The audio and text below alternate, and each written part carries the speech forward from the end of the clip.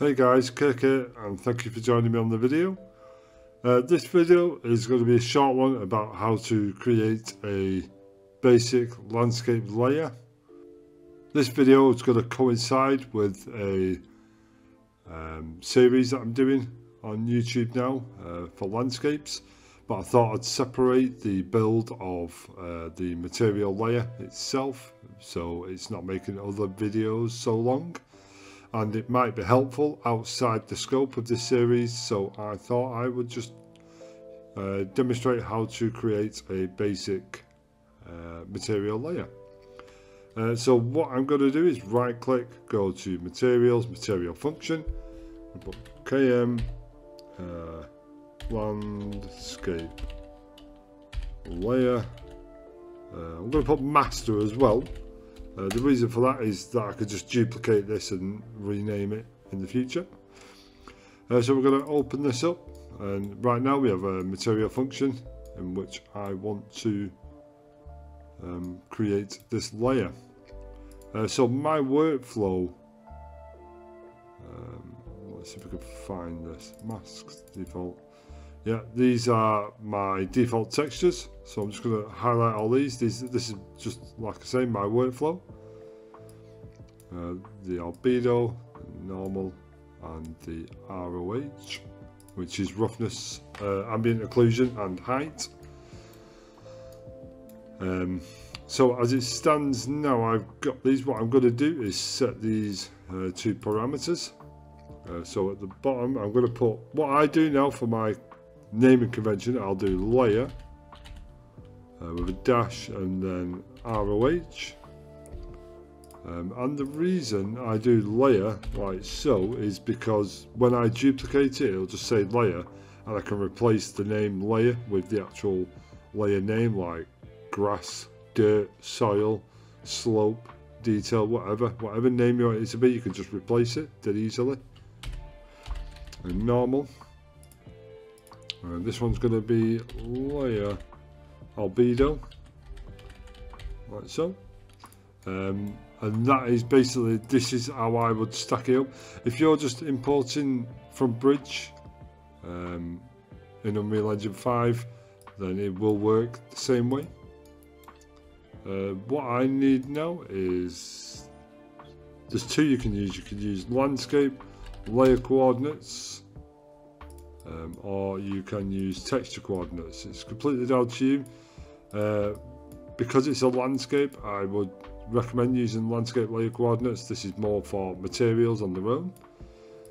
What we need now is the divide node.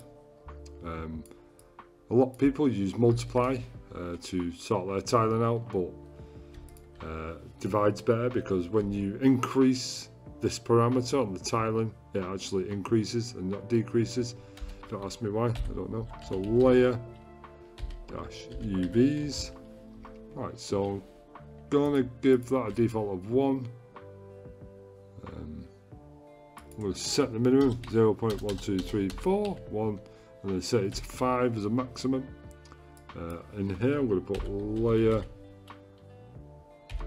UVs. This is the group in which I want to use for my UVs, and then we just simply drag that into the divide node, and that can go into the UVs there, and that can go to the UVs of the normal and the ROH. What I want to do now is set material attributes. What I want is an albedo, so base color, normal, roughness, ambient occlusion, and then height. So base color, normal, roughness, ambient occlusion, and then height in here. We'll use world position offset, it's more or less the same-ish thing. And then all we do is just drag it into the base color there. That goes into the normal, and this goes into the roughness, and ambient occlusion and height. What I also like to do is drag off here and create a function output, and we'll just call this normal, like so. We'll give it a priority of 1, so it's always below there. Change the result name to material, Get rid of this texture coordinates, and there you go. As it stands, that is a material layer. This would suffice if you're using it. There can be more functionality here, like you could create a brightness, you can create a colour tint and all that good stuff. But for the purposes of this tutorial, I'm just going to keep it basic like this. One more thing I will say before I finish up. When you export from Bridge, the order of this will be different. Like I've got ROH, this is because I export them onto my hard drive and I stack them in a different order, but it doesn't really matter. Yours will be something like ambient occlusion, roughness and height. So all you would have to do is swap these around like so, like that, or you could just rename this to the right order. It's completely up to you, like so. And that is it. It's just a quick tutorial to showcase how to create a basic landscape layer. This is going to be available and ready to use when my landscape material video comes up. So thank you.